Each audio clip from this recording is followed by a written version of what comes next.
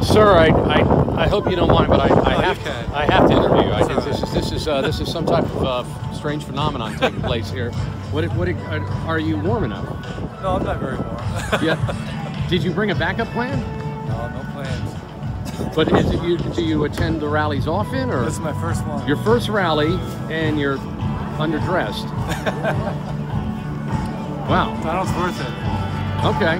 I didn't care other years, but the last 4 years I cared. Oh, I hear you. I hear you. So obviously you're a Trump fan. Yes. And you know the wind chill right now is 35 degrees. You know that, okay. right? Yeah. Okay. It's okay. Hey, I bought a hat, so that helps.